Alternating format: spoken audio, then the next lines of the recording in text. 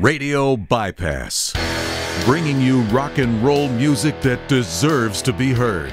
Discover new bands. Here's some old favorites on Radio Bypass. Hey, rockers. Today we are joined by a past guest of the show, someone that we love very much here at Radio Bypass, who put out a killer single this year. And we are talking to Zach Bair. How you doing, Zach? Good, Ralph. How you doing, buddy? Thank you for having me on again. Yeah, my pleasure. It's good to see you. I like the Songs of White Lion shirt. I did not get to catch that little tour as Oh, it came through the U.S. that was amazing. Just phenomenal. Very, very, very good show. I'm jealous. I'm jealous you got to catch it. So Zach, it's great hearing your music. Over the last few years, it seems like you're putting out one, two, maybe three singles each and every year, and they're all great. But the latest one, Black, I'm feeling like this may be your best one yet. I really, really love the song. Thanks, So, man. so tell us about that. How do you feel about that song? Do you think it's your best yet? It's different than a lot of my other songs. It's a lot darker and a lot heavier. Um, that song, actually, I wrote it a long time ago and kind of sat on it. And it's based on a true story. So I used to live in the Dallas Fort Worth area for many years, like 14 years.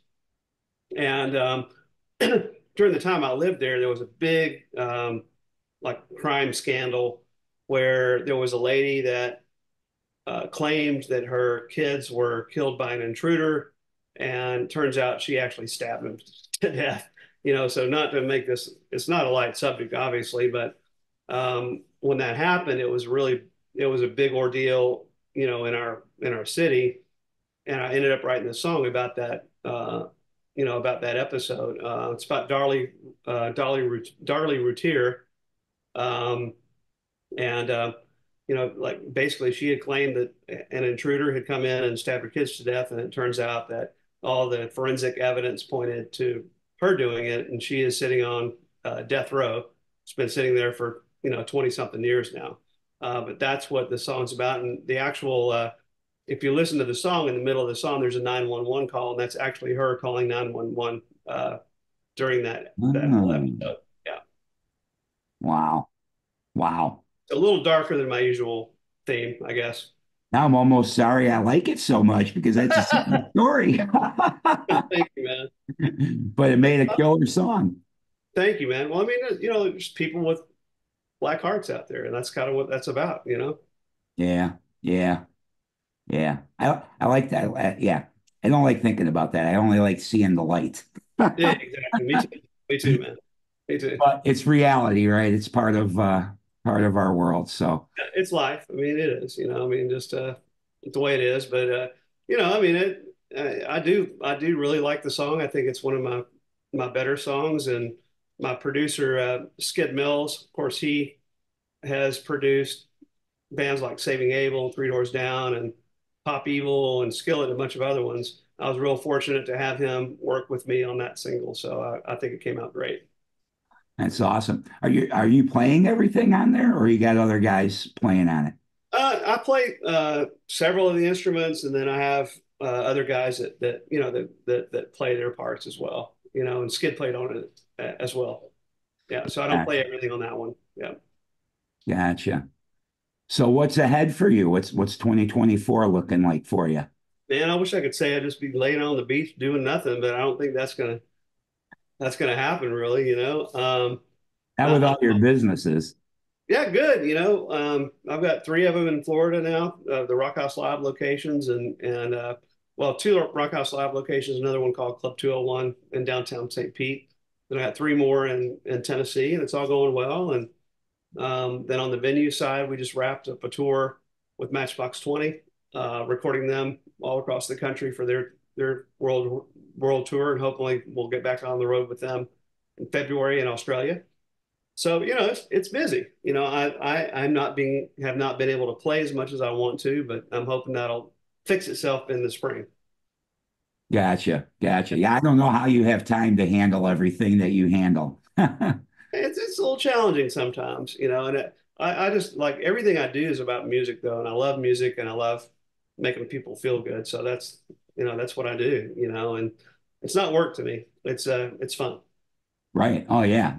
Obviously, you wouldn't take all this on if you didn't love it. No, I would not. The beach and a guitar in my hand and a margarita in the other hand sounds pretty good. It does sound pretty good. Oh yeah. Well, hopefully you get a little break, with the Christmas and New Year's holidays and all that. Hopefully you rested up a little bit and ready to hit the ground running for 24. Yeah, what's rest? I don't know what that is. I mean, I really, honestly, yeah. But in all truthfulness, I don't want to do anything this holiday season. I want to do absolutely nothing and recharge and be ready to hit the ground running. Right. Yeah. Yeah. Yeah, that's good. So do we have any plans for another, because it seems like you've been pretty consistent. We have plans for another single or two? Yeah, Uh, I've got one or two in the can that I'll probably put out next cycle after this one really runs its course. I've not shot the video for Black yet, but I'm going to try to do that in the next 30 to 60 days or so and get that out there. And then once summertime comes around, I've got another one or two that I'm considering making the next single. Good, good. Look forward to hearing more from you for sure. Thank you. Thank you. Well, I'm one of these guys that I don't sit down and I can't rate 10 songs in a week. It just takes, for me, it's longer. It comes to me gradually and it's a process. And then I'm somewhat of a perfectionist. And even though it may not be perfect in my head, I want it to be perfect. So I'll try to get the song as best as it can be. Then I'll take it to my producer and let him, put the polish on it. Right. Well, it's good to get a different set of ears anyway. It's a Yeah. must. Because Really you is. could record one song and spend 2 years on it and still end up with nothing that you're happy Yeah. with, right? So you got to get perspective from other people for sure.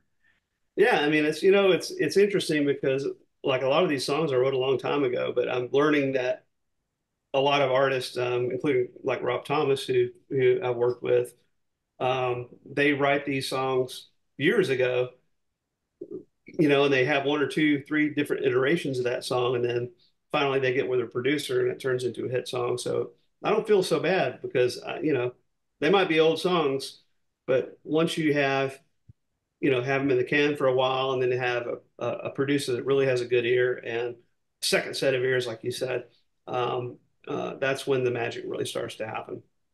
Yeah, definitely. Definitely. So yeah, don't be too hard on yourself. I'm glad to hear you don't think that way. No, I don't know, man. It's just I try to do the best I can, and I hope that I make people, emotive, I guess, when they hear my music. I want to touch people with the music at the end Well, of the you day. have.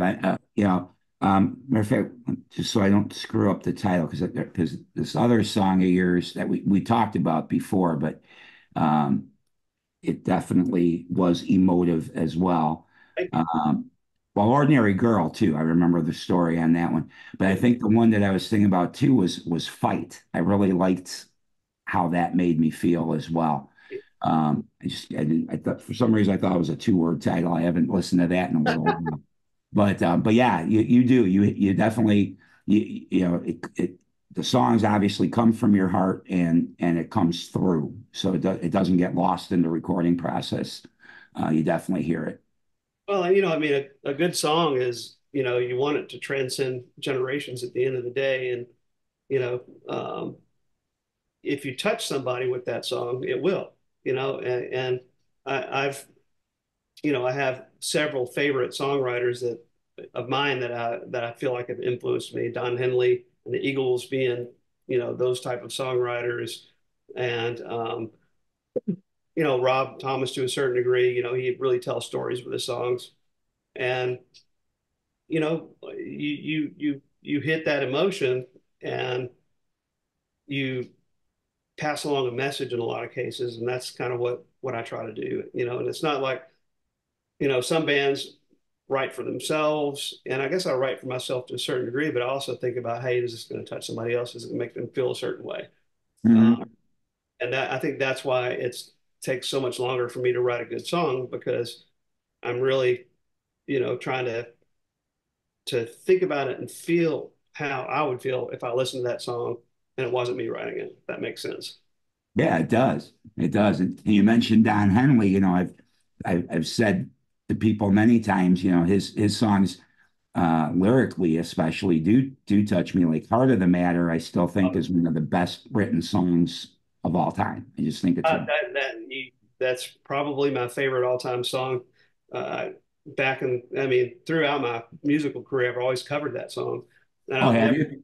oh yeah, and never forget. Um, right when I first started playing professionally in Houston, and this was in the early '90s, um, we were playing an outdoor place called Sam's Place, and afternoon, it was afternoon gig or whatever, and I had just broken up with my girlfriend at the time, and I was in a mood, and we played that song.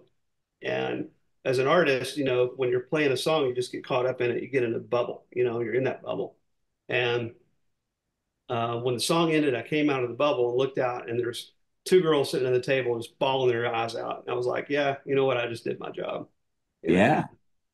Yeah, that had to feel pretty good. yeah, it was that's it was pretty incredible. Yeah. And that was back when I was super green. I mean, I've probably been playing maybe 6 to 8 months professionally at that point in time. Uh, Mhm. but it was really cool. That's awesome. That's awesome.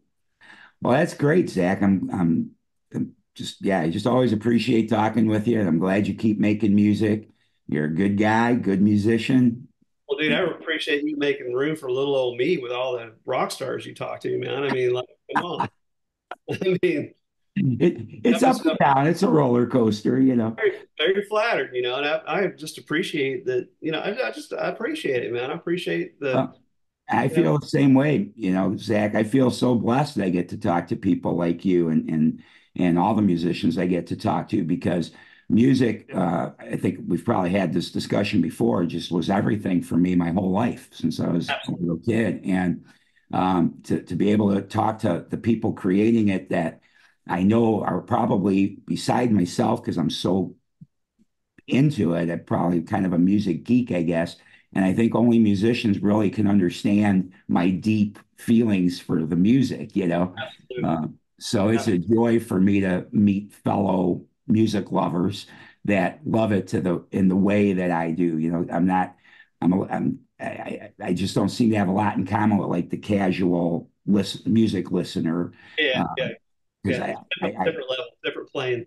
yeah, because I listen to everything, and I love like every time you listen to a song that you've heard before, even on a different set of speakers or something, you suddenly hear a little something in that song that maybe you hadn't heard before. Yeah, I'm, exactly. I'm always revisiting music that you think you know in and out, but I love setting up different speakers and different amps and listening to it again. And sometimes you forget the little nuances that are in the song.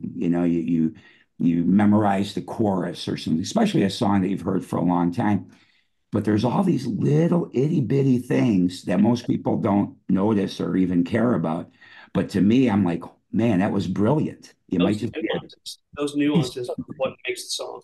That's Yeah, that can be the tiniest little nuances can be the difference between an okay song and a hit song.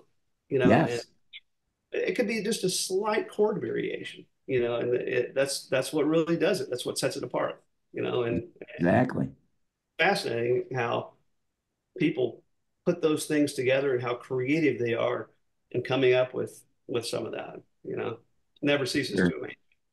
Yeah, me neither. Me neither. I wish I had that talent, but I don't. But at least I get my wish and I get to talk to those of you that do. So, I hear you, brother.